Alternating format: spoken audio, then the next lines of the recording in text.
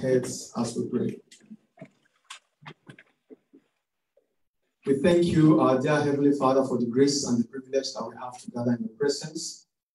We appreciate you because it is by the name of the Lord Jesus Christ that we overcome, and that victory is forever and ever. Lord, we want to go into your word at this time. It is our prayer, O God, that you will let the words of my mouth and the meditations that will be going on in the hearts of your people as they listen be acceptable before you in the name of Jesus Christ. At the end of this message, O God, grant us the grace to be fully assured of the victory we have over the devil. For we pray in the name of God the Father, Son, and the Holy Spirit. In the name of the Most High God, I welcome every one of us into the presence of the Lord, and I pray that the blessings of this service shall be permanent in our lives in the name of Jesus Christ. Last week, Sunday, I started a serial teaching on fighting the battles of life. And by the grace of God, through the scriptures, we were able to establish that it is the will of our God that every Christian should be able to stand on their feet, at least to defend their territory. If they cannot defend another person's territory, they cannot pray for somebody else, it is our duty as Christians to be able to defend our own territory. And we saw from Psalm 144, verse 1 especially, where the psalmist made it clear that it was God that actually taught him how to fight. In the psalm we read today also, we saw the psalmist also making allusion to that statement again, that it was by the strength of God that he was able to break through a troop, and then it was the Lord that strengthened him, that taught him how to fight and to subdue nations under himself. And we also established last Sunday, through the word of our Lord Jesus Christ, in Matthew chapter 11, I think verse 12, the scripture says, since the day of John the Baptist, the kingdom of God suffereth violence, and the violent taketh it by what? By faith. So that means those who are violent in the spirit are the ones that will be able to subdue all the attacks that the enemy might bring against them. And by the reason of that, the devil will not be able to divert them from the kingdom, from their journey to the kingdom of God. But if they are weaklings, if they cannot fight or cannot stand to defend their territory, the enemy will come to steal, to kill, and to destroy. And so they may eventually lose eternity with God. So today, by the grace of God, we're going to build on that. And the theme, the sub-theme for today is weapons of the enemy. What are the weapons that the enemy uses? Because if you understand the weapon of your adversary, you will know how to prepare. If somebody is coming against you, maybe with a knife, you will know for sure that you must at least get a cutlass, right? So if somebody is coming with a tank, then you know you have to come with an anti-tank to be able to counter that enemy. So having a knowledge of the weapons will also help you to fortify yourself, to defend yourself. You know the kind of defense you will need. And our text is the first lesson that was read for us this morning, Genesis chapter 3, verses 1 through 5. Genesis chapter 3, verses 1 through 5. Now the serpent was more subtle than any beast of the field, which the Lord God hath made. And he said unto the woman, Yea, as God said, ye shall not eat of every tree of the garden. And the woman said unto the serpent, we may eat of the fruit of the tree of the garden, but of the fruit of the tree which is in the midst of the garden, God hath said, ye shall not eat of it, neither shall ye touch it, lest ye die. And the serpent said unto the woman, ye shall not surely die. For God doth know that in the day ye eat thereof, then your eyes shall be opened, and you shall be of God, knowing good and evil. And when the woman saw that the tree was good for food, and that it was pleasure. Okay. That's 5. Thank you. Now, in this passage, we will discover that there is a certain tool that encompasses all other tools that the devil normally uses to attack people. And that is the very first thing that was mentioned about his nature and character in that passage. The Bible says, now the serpent was more subtle, or in another translation, cunning, or in another way, crafty. I want to let us know, people of God, that if Satan should appear now, beam, and say, yes, I'm Satan. It's not very common that Christians will want to, listen to him, because you already know that is the adversary, that is the enemy. That is what the word of God has been warning me about. I shouldn't have anything to do with him. But the enemy, whenever he wants to attack any child of God, he will come in a very subtle way, in a way you will least expect. Look at what happened between Satan and Adam and Eve in the garden, according to that passage. He came in a subtle manner. And so, after that subtlety, now I want us to pay very particular attention to the details of what happened there. After he approached them subtly, he now began to engage them in a conversation. People of God, I want to beg you in the name of the Most High God, never engage in a conversation with the devil. He is smart, he is cunning, he is crafty. The moment you allow a conversation between you and the devil, if you are not sensitive in the spirit of God, he will derail you. Hello? The scripture says faith cometh by hearing, and hearing what? By the word of God. So, the opposite of faith is what? Fear. Fear also cometh by what? By hearing. The word. The word of who? The word of the enemy. The moment the enemy comes at you subtly and begins to have conversation with you, begins to talk with you, he is interested. Now, take note of this. He is interested in keeping you talking so that you will expose your weak points to him. That is his interest. That is his first point. He will keep you talking and talking and talking, and before you know it, I'm sure we will all remember the story of Samson and Delilah. Samson could not hold his peace, could not shut his mouth. He kept talking and talking and talking to the devil's emissary in his house until he revealed the source of his strength, and then the enemy was able to attack and destroy his glory.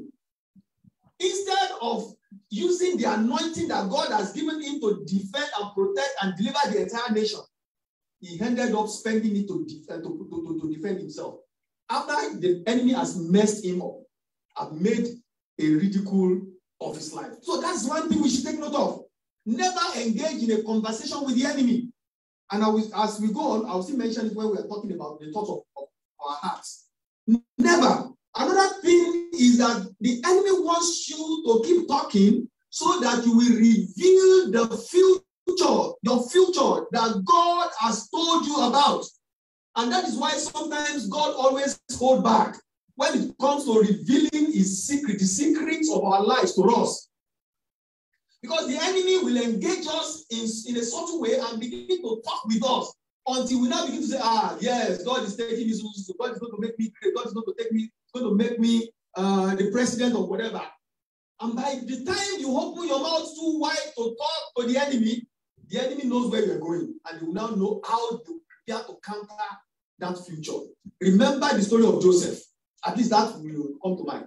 Even in his own household, he told his brothers and his parents, God has shown me, I've had this dream. And the brothers and the parents were able to adequately interpret that. They interpreted it correctly. But the scripture says his father kept it in his heart. But his brother were jealous. And they began to watch out and look for opportunities to terminate that glory. The enemy will not terminate your glory in the name of Jesus Christ. The scripture says, he that shut his mouth keeps his word, his life. So once the enemy engages you in a conversation, terminate it as soon as possible before you say too much. And sometimes it will also want to engage you in talking so that you will begin to say negative things about yourself. He will be showing you a lot of things and he will be conversing with you to the extent that you begin to now say negative things about your own self.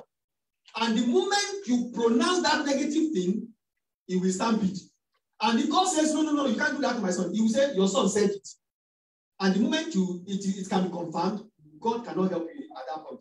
Until you now have to run back to God and say, Father, I made that mistake. It's a slip of tongue. Please have mercy. Deliver me. Because the scripture says the enemy, the devil, is our adversary.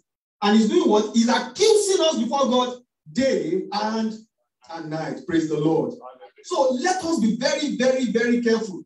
And let me now contrast that and see something. Let's go to Luke. Let's contrast it with something we learned from the life of the mother of our Lord Jesus Christ. Luke chapter 2. I want us to read verses 19 and 51. Luke chapter 2, 19 and 51. But Mary kept all these things and pondered them in her heart. The Bible says, and Mary, when the glory of Christ, the journey of the life of Christ was revealed to her, jumped out and began to pronounce it to the whole world. Am I correct? No. What did he say? She kept it where? In her heart. She kept it where? In her heart. She understood the importance of secrecy.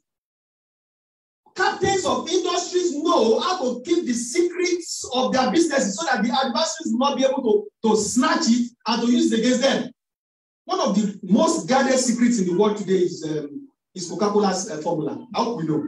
They are guarding that thing that you cannot duplicate it. And that is why they continue to be relevant through all the generations up until now. So the scripture says Mary kept it in her heart. She didn't discuss it with anybody. Now go to verse 51. Yes. And he went down with them. Jesus went down with them back to Jerusalem. Yes. And they came back to Nazareth. And was subject unto them. Yes, he was subject unto them. And his mother kept all these sayings. And Mary, his mother, kept all the saying of Jesus where? In her heart. And what was he saying? Jesus told them in the temple that I must of a necessity go about doing my father's business. God has sent me as a deliverer to the whole nation, to the whole world. God, the angel told Mary from the beginning. And the scripture says Mary kept all these things in her heart. As God revealed the glory of your children to you, I hope you are not discussing it with your neighbors. As God shown you where he is taking you in life, I hope you have not opened your mouth to talk to the enemy. Because if you do so, you have presented yourself vulnerable to attack. And the ability to escape will be very, very slim. Except to quickly go back to God and say, Baba, I have opened the door for the enemy. I have made a mistake. I have opened my mouth too wide. Please have mercy. That is why some people are fighting unnecessary battle in life today. I pray the Lord will deliver every one of us in the name of Jesus Christ. We will not fall victim of the enemy in the name of Jesus. So that's the one of the number one thing that the enemy does. He will come and be having conversations with you, and before you know it, he will be using irrelevant words. Look at the way he presented it to Adam and Eve. As God said, you should not eat of every. If God said they should not eat of everything, so what are they going to be eating? He twisted the word of God in a crafty manner and presented it to them to strike a conversation. And they didn't know when to stop. He tried that with Jesus Christ. I hope you remember. He tried that with the Lord Jesus Christ. He began to talk with Jesus. If you are the Son of God, why don't you turn this stone to bread so that you can eat and be full? What did Jesus say? It is written, man shall not live by bread alone, but by every word that proceeds out of the mouth of God. Period. He tried it the second time, he gave him another word. He tried it the third time, he gave him another word. And now said, get thee behind me. What? Satan. That should be our attitude. We'll talk about it when we're talking about the weapons of Christians. But not this, that the enemy wants to keep you talking so that you will reveal the secrets of your life. So guard your mouth, protect your mouth, seal your lips, and the enemy will not be able to get you. In the mighty name of Jesus Christ. The second thing he does to bring Christians down, to bring the people of God down, is to cause confusion in their camp. That is what, if you look again at that same chapter 3, that same passage we read, you will discover that he twisted the word of God in such a way that got this woman thinking. She was like, no, God didn't tell us that. This is what God told us. He now went further to begin to pollute the mind, to confuse her so that she will not know what to believe again. Should I believe God? Should I believe this guy that is talking to me now? Confusion set into her spirit. And so, okay, fine. For me to be sure, let me taste it. So, if you allow the devil to bring confusion into your heart, to bring confusion into your family, to bring confusion anywhere around you, you are opening a door to him. And in 1 Corinthians chapter 14, verse 33, the scripture says, God is not the author of what? Of confusion. If God says, go straight, 100 times, go back to me, he will always tell you, this is my will, go straight. If you choose to go to the right or to the left, it is your choice. God will not say, go straight and go left. No. If he says go straight, if he says go straight, when you reach some point, then you can make a left turn or make a right turn. God does not give confusing instruction. His instructions are clear and straightforward. But the moment the enemy begins to sow the seed of confusion and doubt into your heart, note that that is the enemy. Amen? Amen. Ecclesiastes chapter 10, verse 8. The scripture says, he that breaks the hedge, the serpent will bite. Adam and Eve broke the hedge by allowing confusion to creep into their hearts. And the devil was able to do what? To bite them. And the world is yet to recover from the impact of that singular mistake. Thank God for Jesus that has brought us out of that darkness and is keeping us going. Praise the Lord. So take note of that.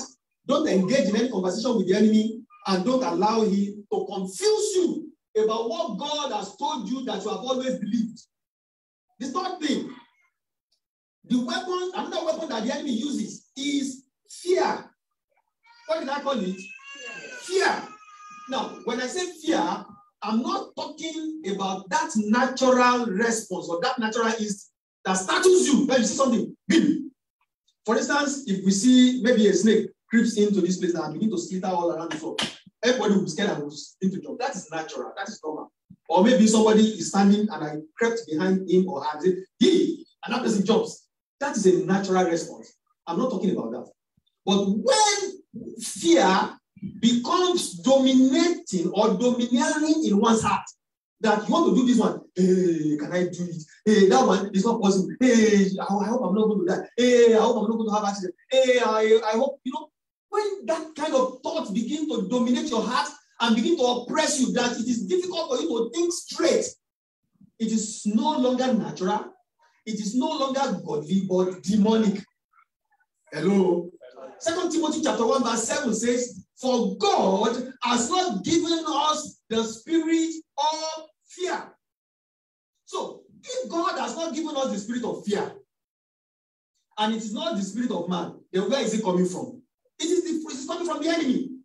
So that means it is the enemy that gives the spirit of fear. And that's why some people say, I don't think I can make it. I don't think I can go on. It's better I go and commit suicide.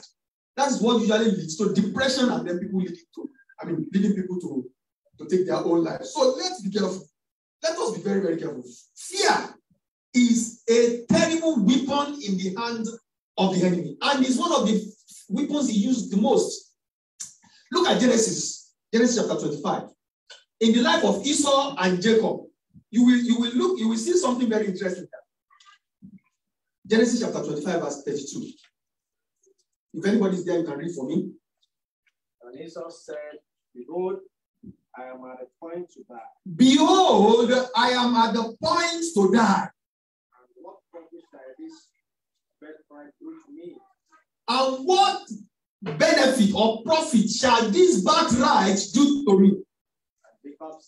And Jacob said, swear to me this day. Mm-hmm. And he swore unto me. And he swore unto me. Sold his birthright unto Jacob. Can you imagine that? Can you see how fear robbed Esau of his glory, of his future, of his birthright? How? He said, I am about to... How can somebody that even if he did not eat from morning till evening, there are people that go 7 days without food.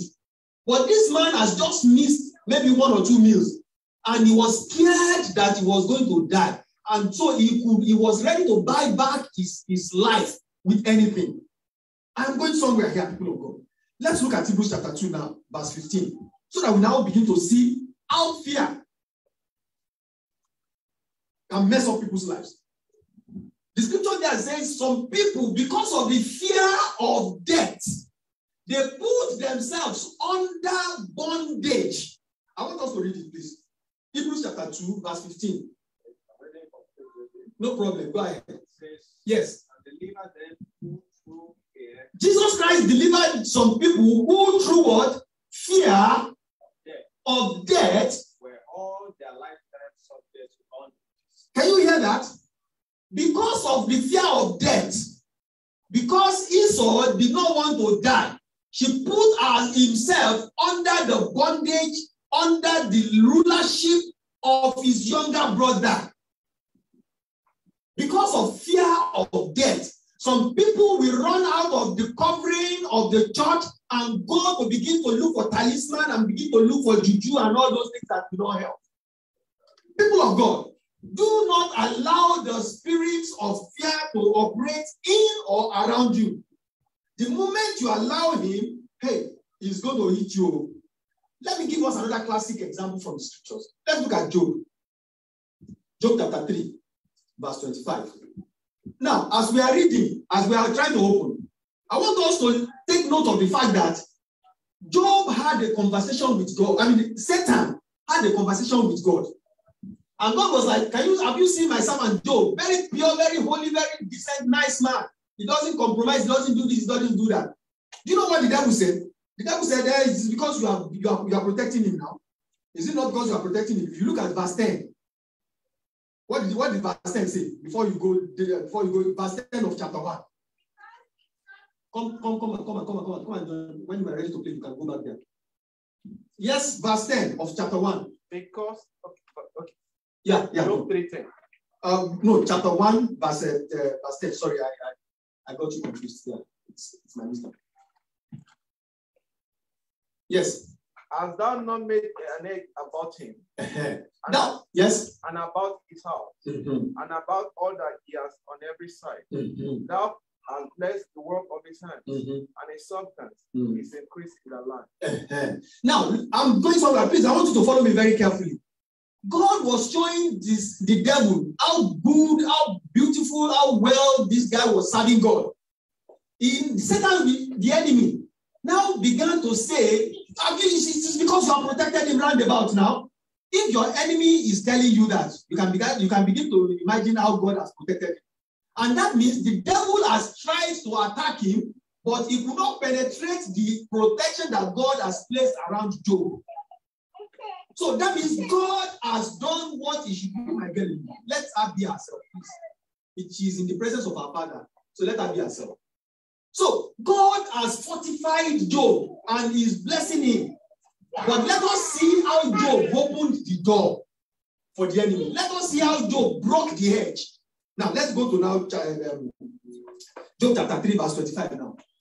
How did Job mistakenly, unknowingly, without knowledge, open the door for the enemy? For the thing which I greatly fear. Now, can you hear Job opening his mouth? He said, for the things which I greatly feared is come upon me.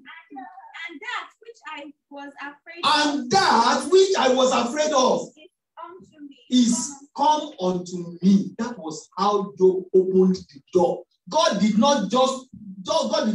not interested in buga, like we always say. So God is not interested in just showing his power. To say, okay, go and destroy his family, go and destroy everything, but leave it. God is a God of justice. This guy, Job, has been nursing this thing in his heart. The devil has planted that seed of fear, and that's greatly feared. If you look at it in other translation, means terror. That thing that has been terrorizing me in my heart. Hey, I hope my children are not going to die. Hey, I hope my business is not going to collapse. That fear has constantly been in his heart. He has been nursing it over time. And the devil has noted that And he had wanted to attack him, but God was protecting him. But one day came, in the courtroom of heaven, God was there, and Satan began to accuse Job and began to accuse God too. This guy has been doing this, but you kept protecting him. Beautiful. You didn't let me pass the judgment. I said, okay. For judgment to be passed, touch everything is scared of losing, but don't touch his life. People of God, God is just. Don't open the door for the enemy. And that was why Job lost everything that he had ever kept. So Job broke the edge, and the scriptures cannot be broken. It must of necessity be fulfilled. So he opened the door. Despite the fact that God is doing what he should do, he opened the door for the enemy to attack, and the enemy attacked and lost everything. I pray God will help us to understand these things better in the mighty name of Jesus Christ. Amen. So don't allow fear under whatever circumstance. You may see things like your Bible say, koro like this, challenging you, confronting you.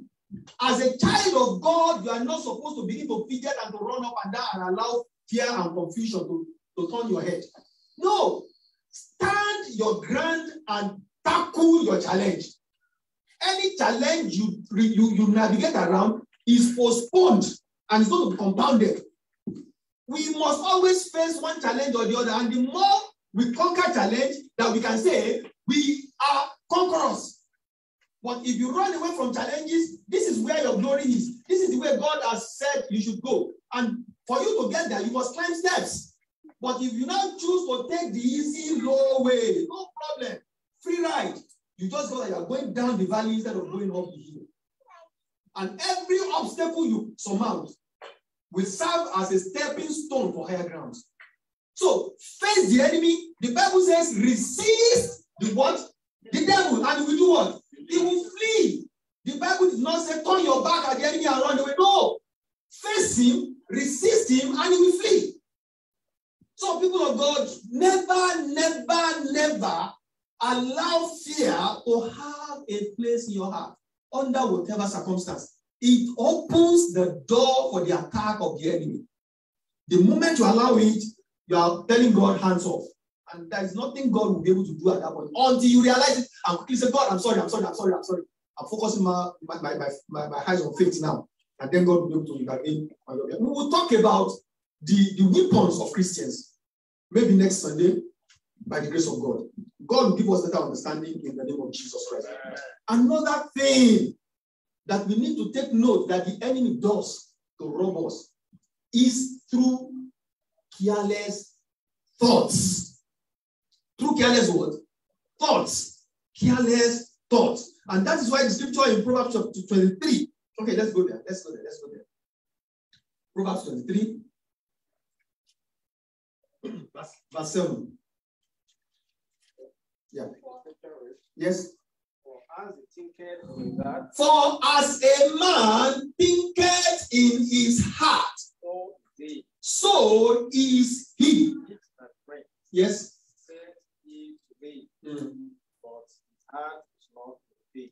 Praise the Lord. Listen very carefully to that passage. As a man thinks in his heart, so is he. If a man is thinking victory all the time, if a man is thinking progress all the time, if a man is thinking success all the time, so is the life of that man or that woman. But if a man or a woman is thinking defeat, destruction, and death, it is just only a matter of time. Example of Job. Before that thing begins to happen.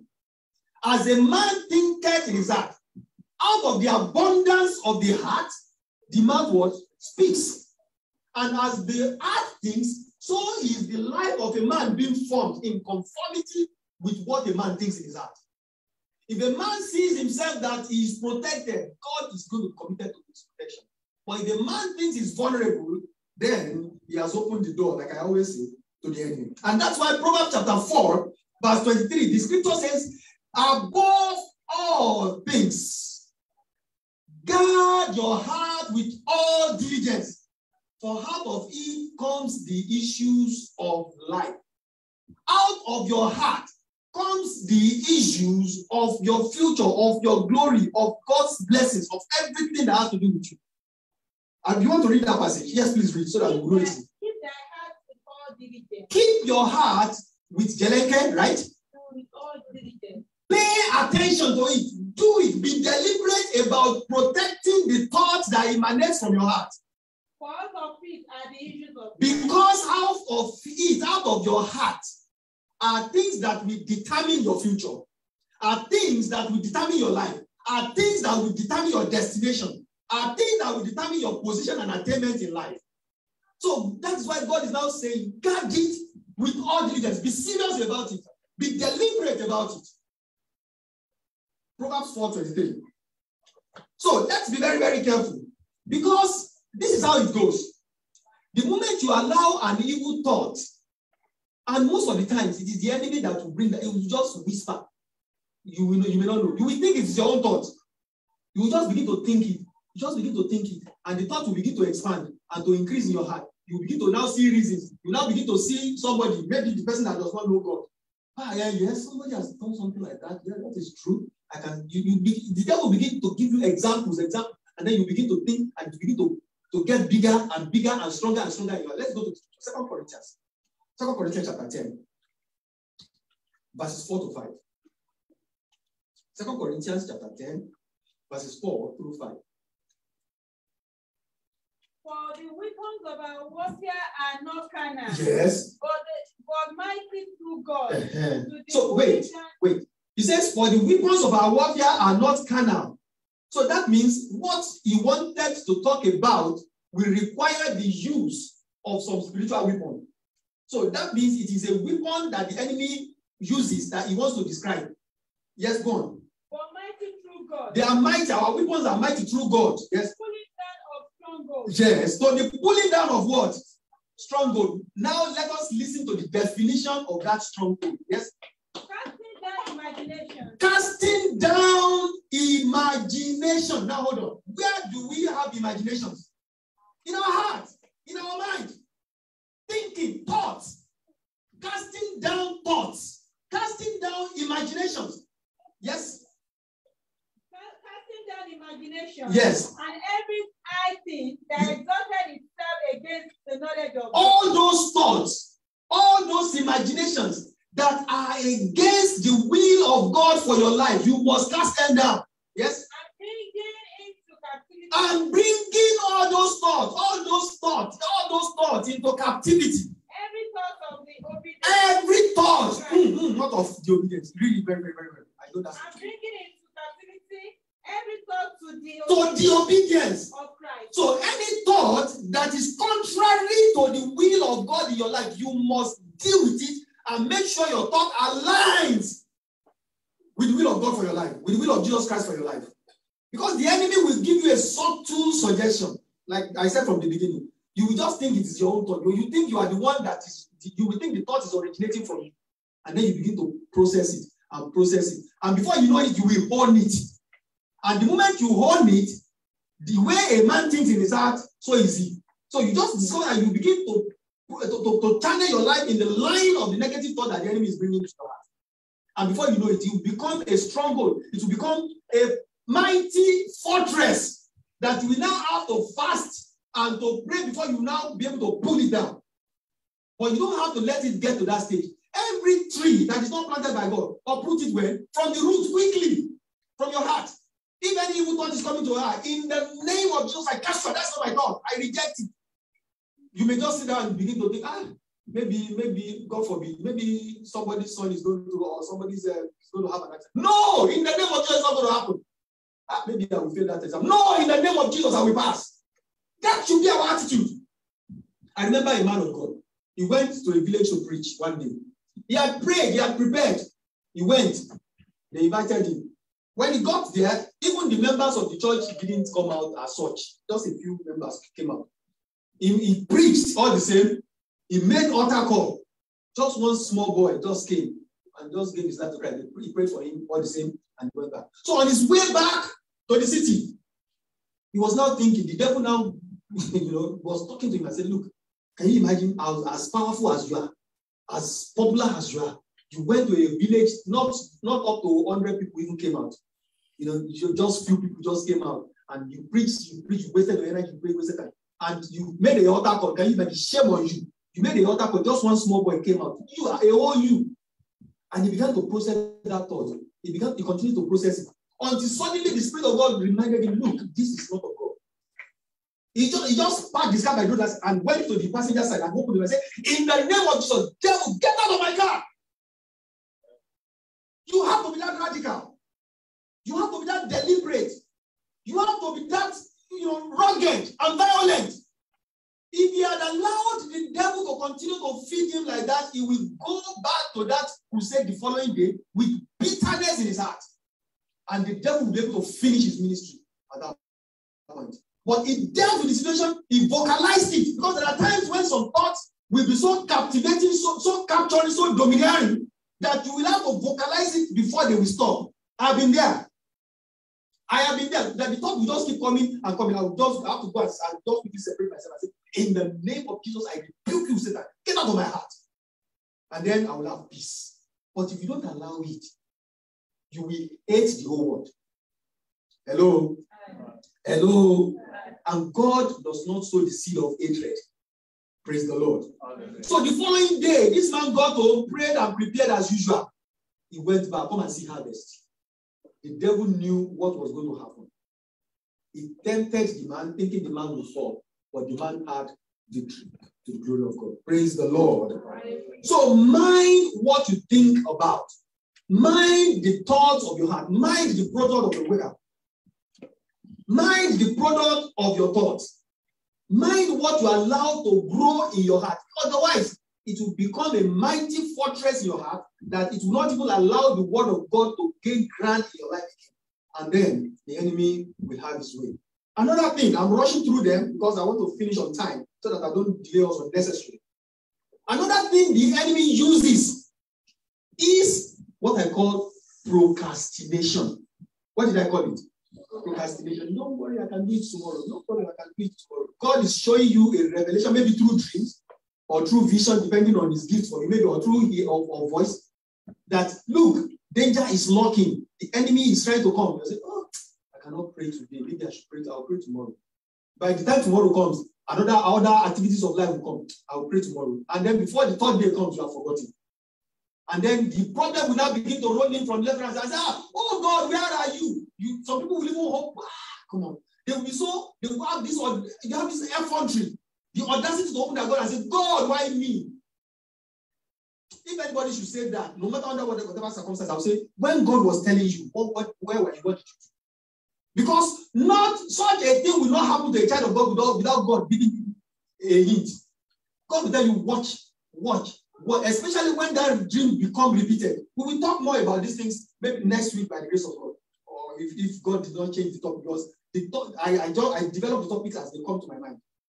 So, people of God, be very, very careful about procrastination. It steals your time, and your time accumulates to what is called the lifetime.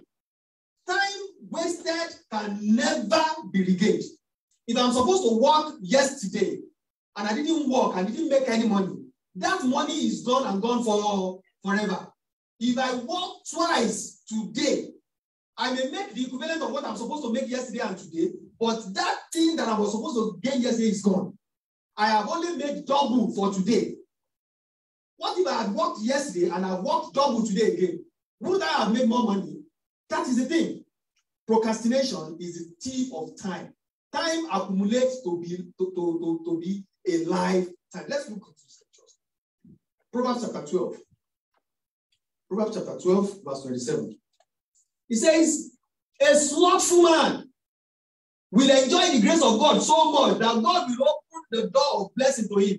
But for him to process the blessing and turn it into money, into blessing, real blessing, physical blessing, he will not be able to do. Yes, Proverbs 12, 27. Yes, verse 27. The slothful man roasted not that which he took in hunting. The slothful man roasted not that which he took in hunting. But the substance of a diligent man is precious. But the substance of a diligent man, a man that will take appropriate action at the appropriate time, is what? Precious. So what is God talking about here? The grace of God will allow a man, that slothful man, to get up from his house, to go into the bush to farm, to hunt. He will catch a big animal. He will now bring it home and leave it. I can't roast this thing, I'm too tired. I will roast it later in the day. That day will pass. The second day, no, don't worry, I will roast it. No problem, I will roast it. And another hour will pass, 2 hours will pass, one whole day will pass again. What do you think will happen to that animal? It will rot. Do you now think whatever is left, do you think he can sell it as much as he will sell the whole animal when it is fresh? Who will even buy a rotten animal anyways? God will give us opportunities from time to time. But the moment you allow the devil to sow the seed of procrastination into your life, and that's why some Christians are poor. If you allow the devil to sow the seed of procrastination into your life, that is how opportunities will be rotting right before your face. Some people will be living in abundance like this all around, but they will be living in poverty. Praise the Lord. It is not because God has not released the blessing. God has released the blessing, but they are slothful. They are not having value to the ideas, to the knowledge, to the opportunity that God is giving them. People of God, let us think and be wise. The enemy is subtle. He will not stop us from coming to Canada, but he will stop us. He may stop us. He will not stop us in the name of Jesus, but he will try to stop us by wasting our time for us. That is the thing. Okay, other people, yeah, no problem. Let's just relax. Let's just enjoy. No problem. Let's just manage it like that. No, don't procrastinate. If God is showing you, leading you, teaching you how to make profit, go ahead and do it. Take steps. This is a land of opportunity. Nobody is competing with anybody. There is no big man. As far as I always say, there's no big. We all know the secret of everybody. It's always on credit most of the time. So if anybody is using Lincoln now and Navigator today, if I want to get it now, immediately after this, I'll get credit. So nobody is competing with anybody. If God is blessing you, take steps, but be wise. I use the credit thing for those who may not understand how credit works. Be very careful. Hello? Did I say be very careful? Yes. So if you need to know more about that, you see me in person. My bill is not too much, $10,000. Amen. But the bottom line of it is this. Do not procrastinate. Take opportunity. Hit the iron when it is hot. Because when it is cold, you will have to use double before you can mold it. Production engineers are here. They will teach you better than one. Nothing. Praise the Lord. Hallelujah. You will notice that I have not mentioned sin generally, right? Sin it appears that it's too obvious. Let's leave that one for the last. Let's talk about another one quickly. That is doubt. When the enemy is talking with you, he wants to confuse you so that you begin to doubt the almightiness of the Almighty. And the moment you begin to doubt God, you begin to lose favor with God. And that is one of the things the enemy enjoys the most. And that's why James chapter 1, verse 6 says, a double-minded man should not hope to receive any. Yes, let's doubt. James chapter 1, verse 6.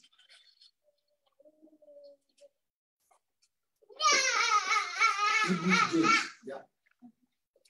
Or let him, yes, 1:6. Or let him ask. Let whoever wants to ask in faith. Nothing wavering. For he that wavereth or doubts is like a wave of the sea, driven with the wind and force. But let not that man think that he will receive anything, no matter what, from the Lord. Praise the Lord. That is the thing. That is what the devil wants to do.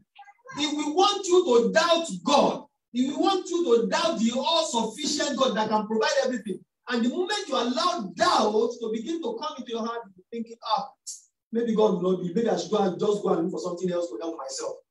I pray doubt will not gain ground in our hearts in the name of Jesus. Last, let me just round it up because of time. Summarily, don't allow sin. Don't allow what? Sin. And I will just summarize it by referring us to Jeremiah chapter 50. Jeremiah chapter 50 and verse 7. Very crucial, and I want us to pay attention to it. Because I know we all know sin. We all know it. Yeah. Let's see what sin does. Yes. 15 verse 7. Yes. Says that all that find them have devoured them. All that finds the children of God, the people of Israel, have devoured them. Yes. Their adversaries said, And their enemies and their adversaries said, we offend not, it is not our fault. because they have sinned against the They are the one that opened the door by their sin. habitation of justice. The habitation, the protection of justice. Even the Lord opened. Even the enemy knew that God was their habitation, was their protection, was their father, was their God. But the enemy had the effrontery to beat its chest and say, it is not my fault. They opened the door. How? By their sins. People of God. And at that point, can you see the way the enemy said, God of justice. Oh yes, he has said it, don't sin. If you sin, you are on your own. So the moment they sinned, the enemy said, it is not my fault. They opened the door. They allowed it. Because they had no, please, let's read that scripture. Please, I want us to please listen to, can somebody read it again? Yeah. Yeah. Okay, Pastor. Okay, good. No problem. Yeah. All that found them have before them. All their enemies that found them, all the enemies they can win, all the enemies that should not even try them, all of them have devoured them. And their adversaries said, And their enemies said, we offend not, we didn't sin, no, it's not our fault. because No. they have sinned against the Lord. They are the one that caused it. They are the one that opened the door for us. They are the one that gave us the opportunity because they have sinned against the Lord. The habitation of justice. The habitation of what? Justice. God is a just God. Even the Lord, the hope of their father. Even the Lord, the hope of their father. Can you see how the justice of God cannot protect a sinner that does not repent? The justice of God will say, okay, fine, you have sinned, go ahead and pay. But the moment you come back to the Lord Jesus Christ, that is the only thing you can escape. That's the only way.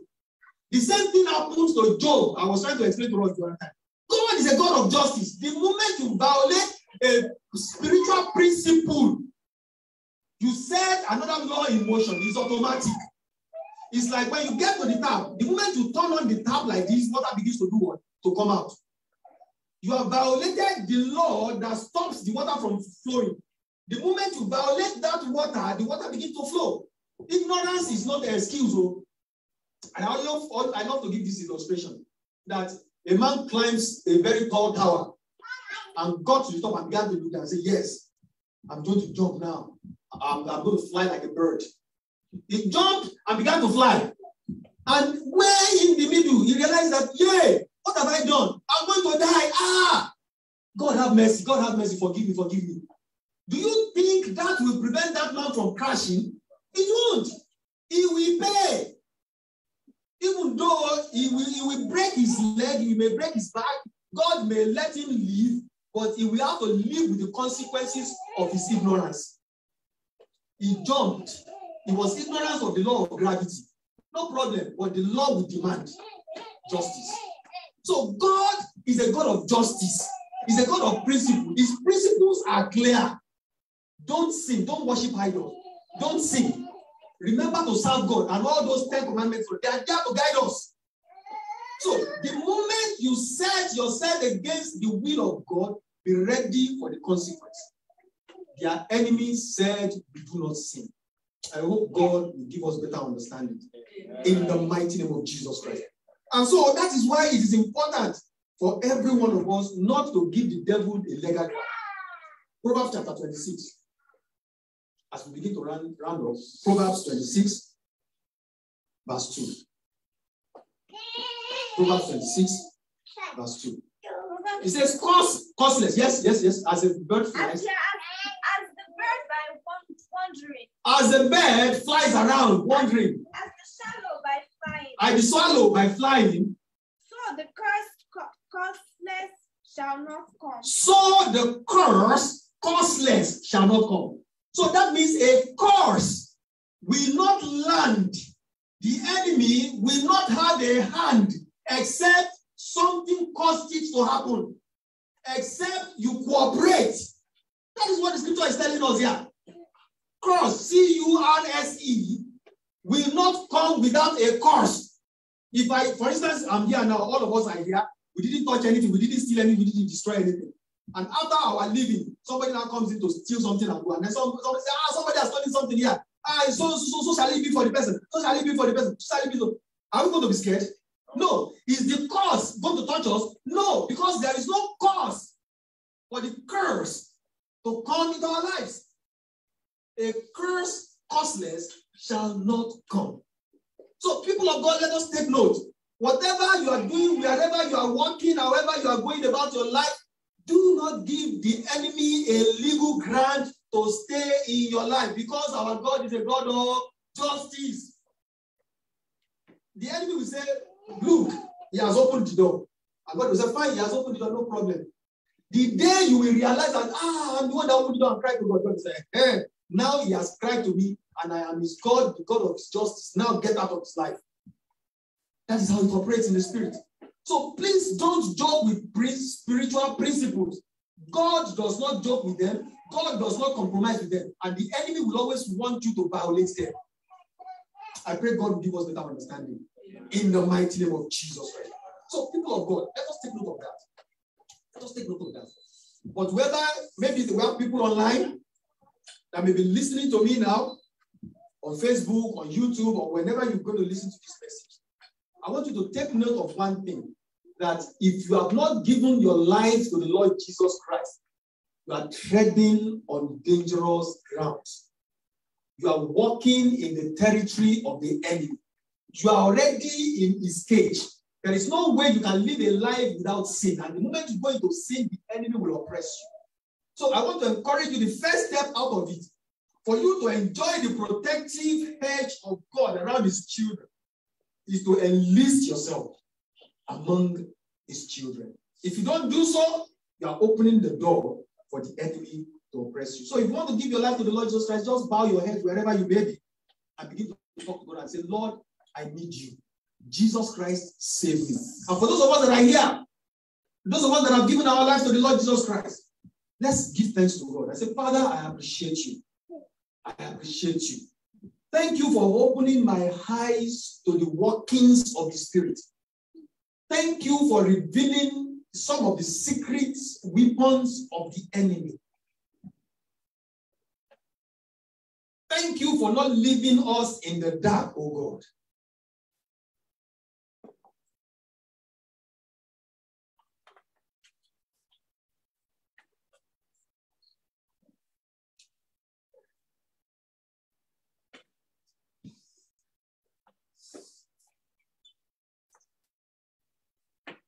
Lord, in your mercies, our Father and our God, we appreciate you for your word that you have sent to us this morning. It is not of him that willeth or of him that runneth, but it is you, O God, that gives us the grace. And we thank you, O God, for exposing the weaknesses of the enemy to us, so that he will not be able to have a upper hand in our lives. Lord, to you be all the glory in the name of Jesus Christ. We thank you, O God, because you have opened and enlightened our eyes to understanding. And therefore, Lord, is our prayer, O God, for the grace to bring all these things to remembrance. Anytime we need them, O God, you grant unto us in the name of Jesus Christ. Thank you, Father, for answered prayers. In Jesus' mighty name, we have prayed. We're going straight into prayers. Please, we may rise or sit as may be convenient, but be sure that you are praying. You may rise if it is convenient for you. You may sit if it is convenient for you. But make sure that you are what? You are praying. The first thing we're going to say in our prayers today, Father, wherever I have opened my mouth to reveal the secret of my glory, to reveal, I'm not talking about Mrs. Ureo. she's the only one behind glory now. Your glory will shine in Jesus' name. Wherever I have opened my mouth too wide, wherever I have leaked the secret of my glory, wherever I have leaked the secret of my children to the enemy, Father, deliver us. Prayer in the name of Jesus. Father, in the mighty name of Jesus, whenever I have opened my mouth to talk about the secrets of your glory for my life, to talk about the secret of your plans for my life, to the enemy, Lord, deliver me. I cry to you today, Lord, in the mighty name of Jesus. Lord, wherever I have unnecessarily exposed the glory of my children, to the enemy, Lord. Lord, help me, oh God. Deliver us, oh God. In the name of Jesus. I cry to you today, Lord, for help. I cry to you today, oh my God. In the name of the Lord Jesus. Lord, help me. Father, help me. Lord, help me. Lord, help me. In the name of Jesus Christ.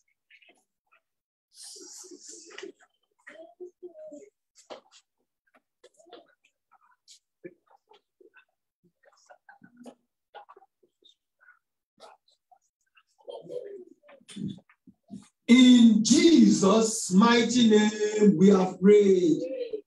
We're still going to talk about and say, God, wherever I have given the devil a legal grant to stand and to accuse me before you, Father, deal with the situation, Lord. Have mercy. Deliver me with mercy.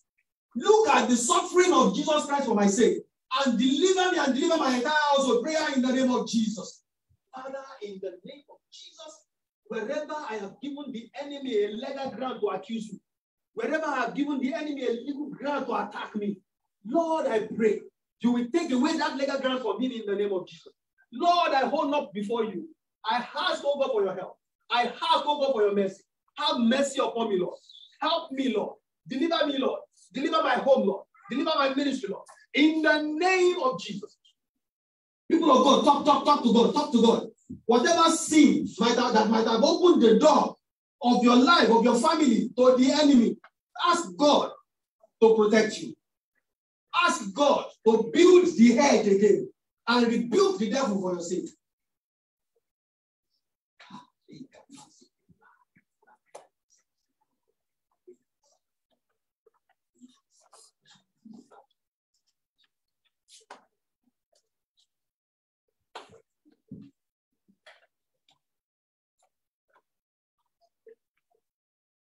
Pray, people of God, pray, pray. Open your heart, open your mouth to God, and deal with it once and for all.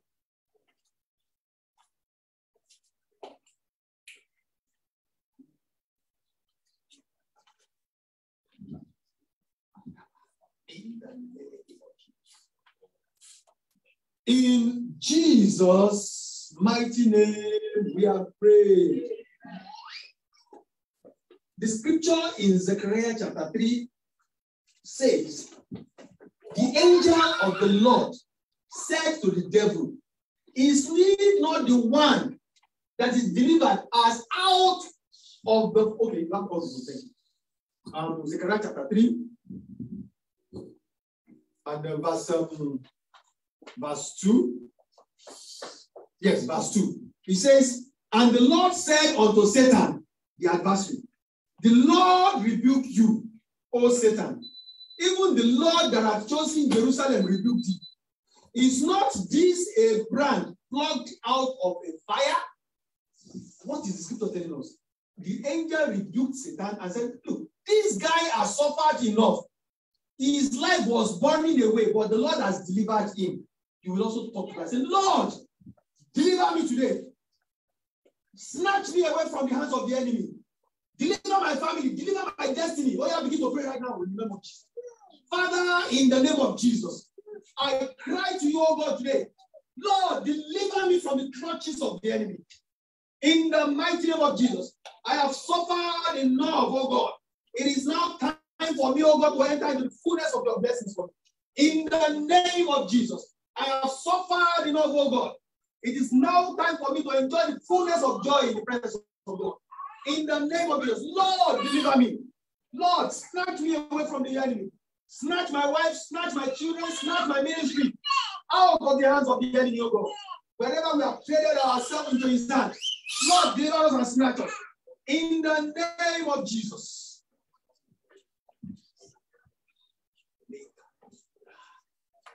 In Jesus' mighty name, we are praying. I'll read that scripture again. The earlier part says, and the Lord said unto Satan, the Lord rebuke you. So we're going to talk to God and say, Lord, on my behalf and on behalf of my household and whatever you want to add under it, the Lord rebuke the Satan, rebuke the devil, rebuke the adversary, rebuke the accuser on our behalf. Well, let's begin to pray right now. Father, in the name of Jesus, I pray unto you, Lord. I cannot help myself at this point. I cry unto you, Lord, rebuke Satan concerning my life. Rebuke Satan concerning my wife. Rebuke Satan concerning my children. Rebuke Satan concerning this church. Rebuke Satan, oh God, concerning my extended family, my entire household, Lord. In the name of Jesus. Father, by yourself, rebuke the devil. In the name of Jesus. He will not fulfill his enterprise in our life. Enough. In the name of Jesus.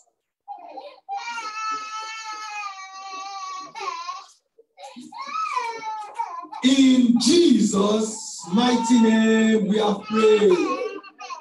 The scripture in 1 Timothy and 2 Timothy chapter 1 verse 7 says, for God has not given us the spirit of fear, but of love, of power, and of sound mind. You are not going to rebuke that spirit of fear. Say, in the name of Jesus, spirit of fear, get out of my life. From this moment onward, you will no longer journey with me. Get out. Move away from me. Prayer in the name of Jesus. Vocalize it. Say it out. In the name of Jesus. Spirit of fear, I rebuke you in the name of Jesus. I rebuke you in the mighty name of Jesus. I rebuke you and I cast you out of my life and from my family. I cast you out of this church in the name of Jesus. Spirit of fear, you have no room here. You have no place here. In the name of the Lord Jesus.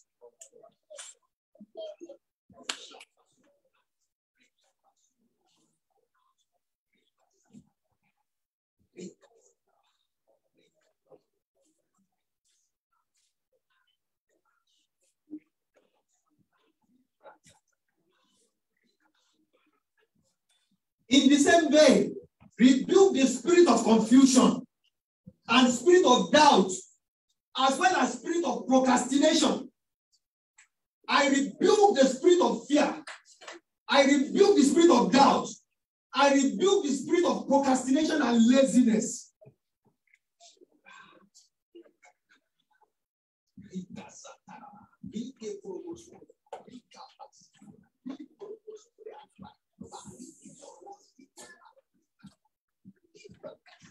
In the name of Jesus. Get out of our midst, oh you spirit of fear. Get out of our midst, oh you spirit of doubt. Get out of our lives, oh you spirit of procrastination. In the name of the Lord Jesus Christ. In Jesus' mighty name, we are praying. Now we're going to ask that the Holy Spirit of the living God to come and fill us from the crown of our head to the soles of our feet. That there will be no room for the enemy again in our life. So that the spirit of love, the spirit of power, the spirit of sound mind and joy will fill our lives. So yeah, let's begin to pray right now. Father, in the name of Jesus, we ask, oh God, for the living spirit, the spirit of the living God, the Holy Spirit, come into our lives. Come and help us. The Paraclete, our helper, our supporter, our comforter. Come into our lives, oh God, and give us love, give us power, give us sound mind, give us joy in the name of Jesus. Come and reign supreme in our midst, oh God, by the power of your spirit, in the name of Jesus.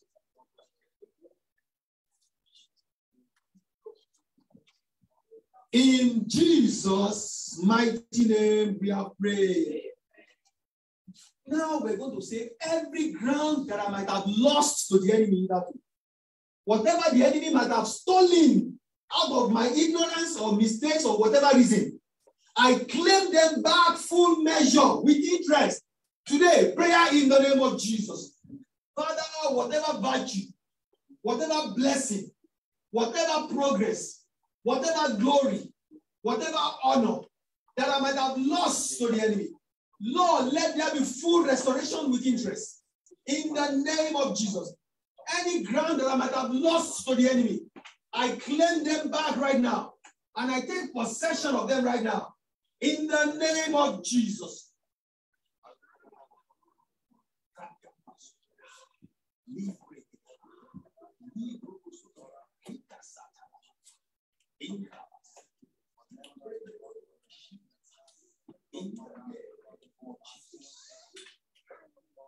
Thank you, Father. In Jesus' mighty name, we are praying.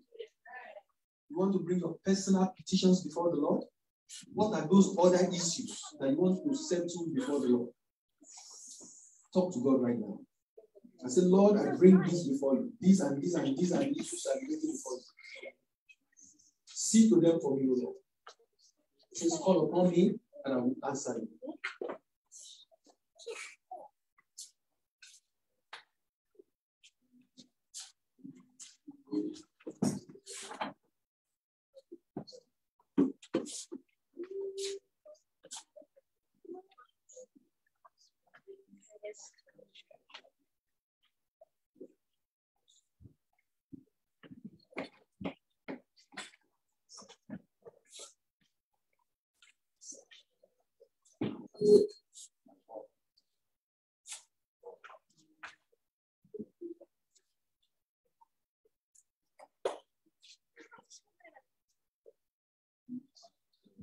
Let's begin to round up as we begin to give thanks to God because He's our God.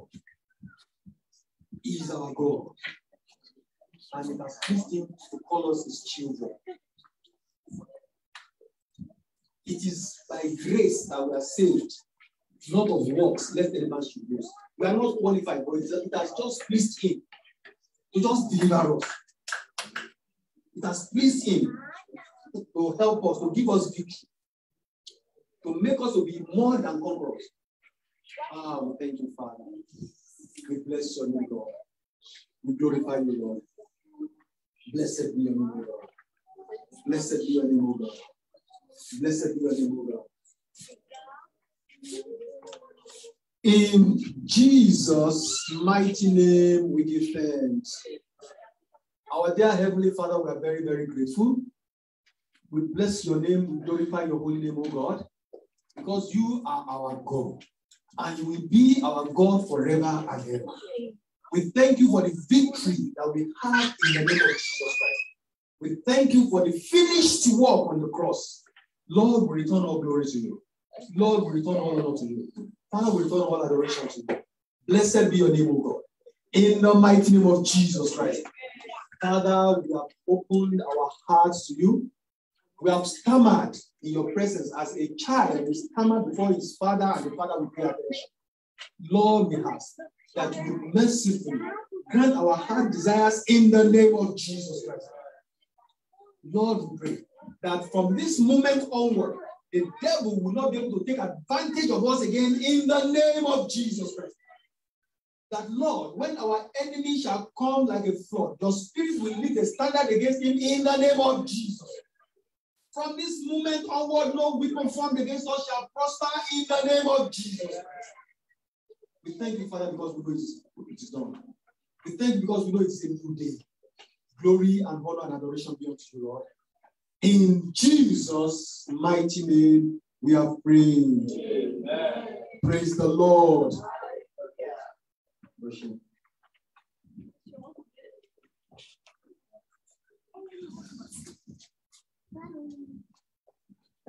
Praise the Lord.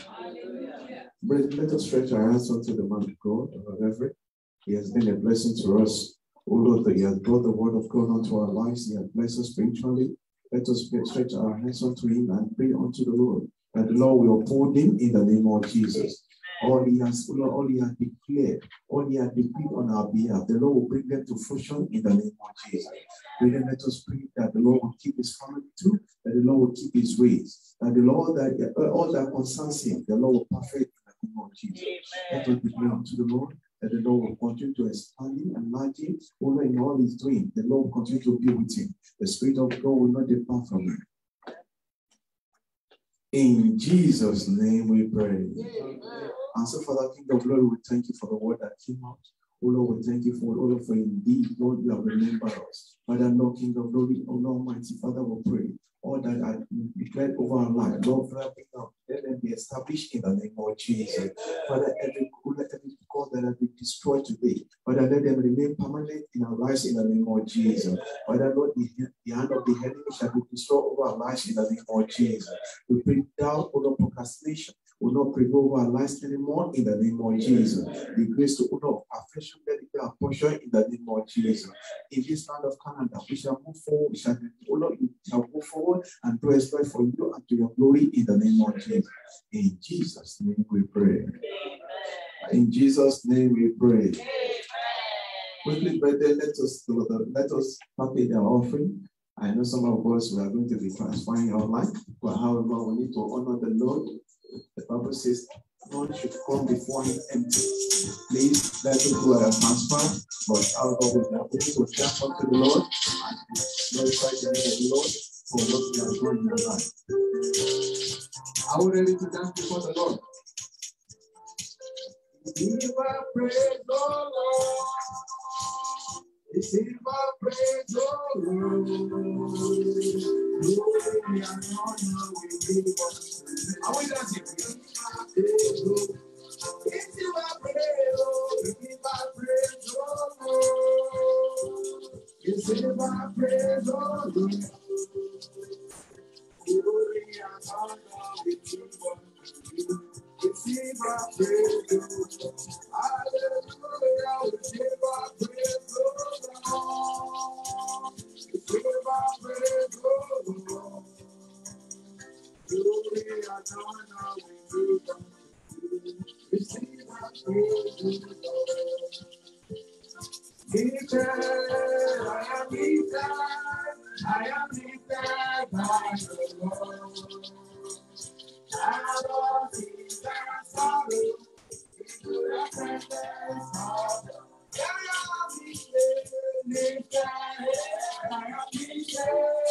I am lifted by the Lord. I don't see that sorrow into the presence of the Lord.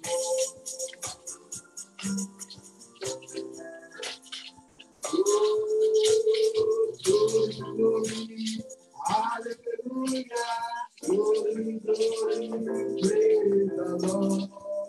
Glory, glory, hallelujah, glory, glory, praise. Glory, glory, hallelujah, glory, glory, praise the Lord. Glory, glory, hallelujah.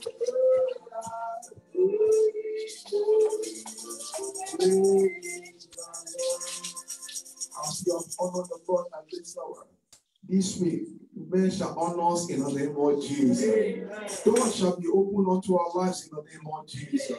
Father, unto you we have given our offering, and we are told by the reason of fear transfer, all at the end of the day. We pray that King of Glory will cause all our substance and our finances to increase the more in the name of Jesus.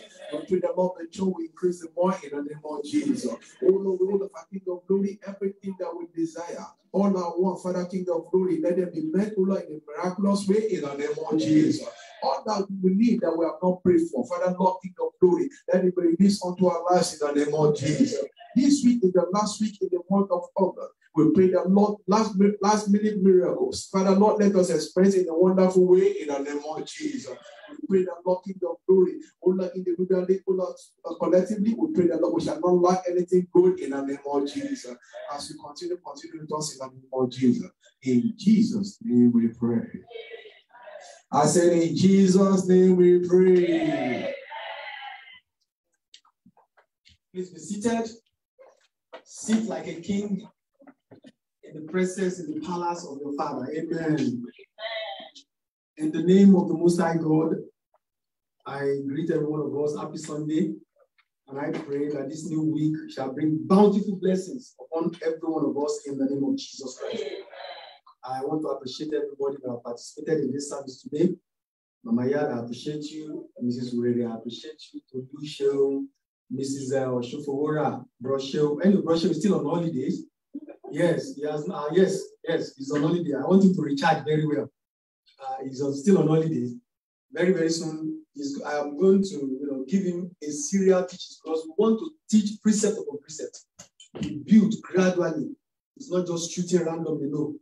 So the Lord will continue to prepare every one of us and equip us for the battle of life in the name of Jesus. And we shall continually win in the mighty name of Jesus. And for those who don't know, the vision for this mission, this ministry, is to prepare or equip the saints for what? For victorious earthly living, for the work of God on earth, and for eternal glory. So those three legs are what are supporting this ministry, and that's our focus, that's our mission, that's our assignment, and that is what we must do by the grace of God. And the Lord will bless every one of us as we partake in the name of Jesus Christ. Amen. And at this juncture, I want to welcome a wonderful family, brother and sister, and a daughter. Beautiful people, wonderful people all the way from Nigeria. The newest I want to. I'm sure there was other people after them. So there was that student behind the doors. But as far as we are concerned, we are just seeing them and so they are the newest. Let's celebrate our brother, Mr. and Mrs. Akin today. And I praise the Lord. You are welcome in the name of the Lord. Officially, you are now welcome. You are welcome in the name of the Lord.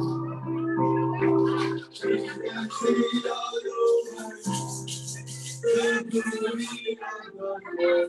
You are welcome in the name of the Lord. We are happy to have you. We are happy to receive you. We are happy to welcome you.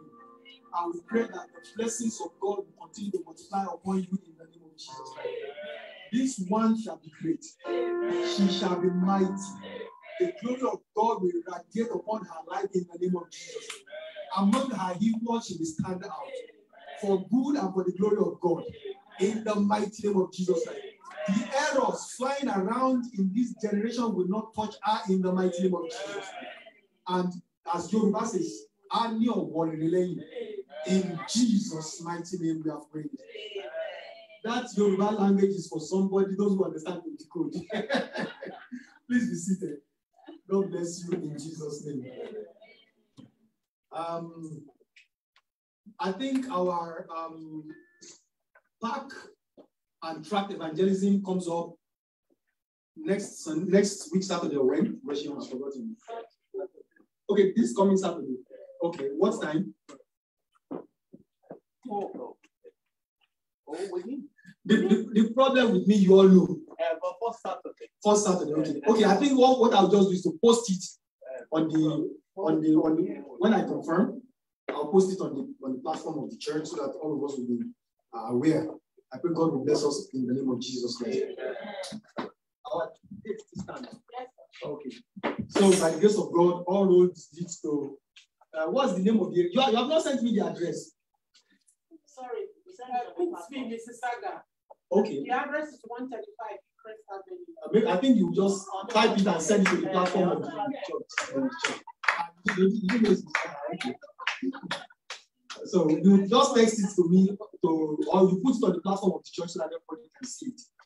God will bless us in the name of Jesus Christ.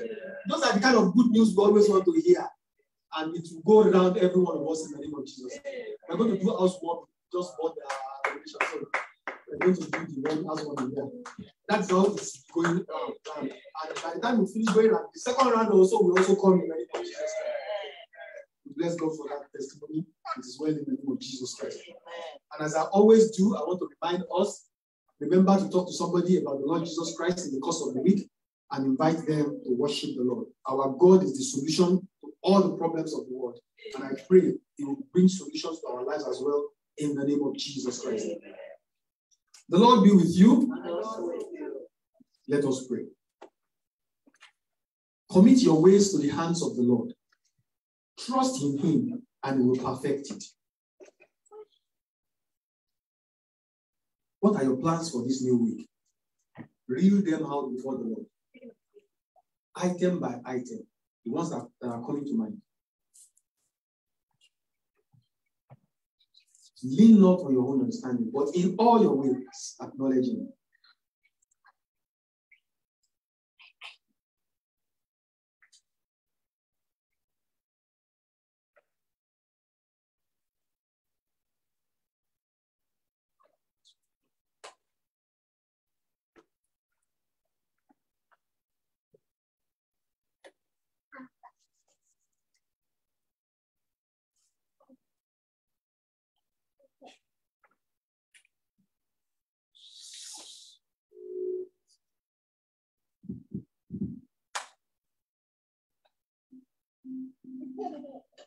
Let's begin to bring our prayer to a close as we give thanks to God.